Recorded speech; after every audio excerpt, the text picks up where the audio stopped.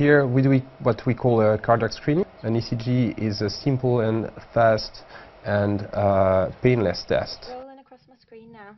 And with that we can have a very nice picture of the heart that is, tells us a lot about the heart and if there is any abnormality of the heart. And how efficient is it?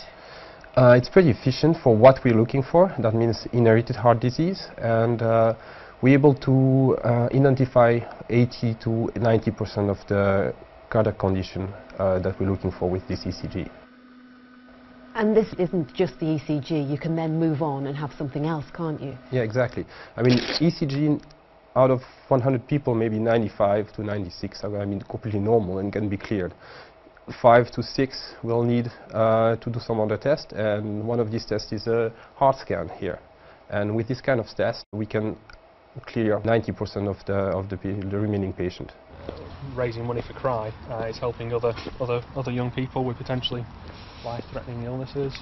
Chris Smith had no idea he had a serious heart condition when he went along to a CRY screening event in Preston with his mum 6 years ago. Chris was swimming at the swimming club, and it was a friend of mine. She'd arranged a screening up at my school college. She said, I'm taking John along for a screening. What about Chris going? And John went in, had his screening, and came out absolutely fine. Chris went in, and the cardiologist just said, we need to speak to you. It's a horrible feeling. You know that something's wrong. Instinctively, you know there's something wrong.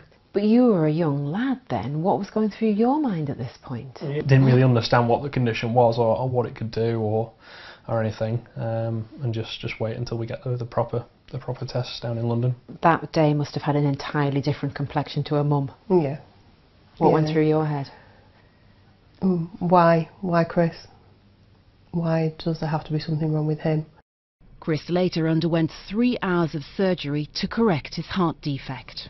And when you came out of surgery, did they immediately have a result for you? Yeah, they could tell obviously with the surgery, and then the sort of the camera that they used as well, and the ultrasound, that it'd gone well. The operation was a success, and Chris's condition was totally cured. In 2012, he was a lifeguard at the Olympics and Paralympics, and he now swims to raise money for CRY. Many young people present with either chest pains or cramp or breathlessness, and a lot of doctors, because they're young, fit and healthy, dismiss and don't think to check the heart. You just never know.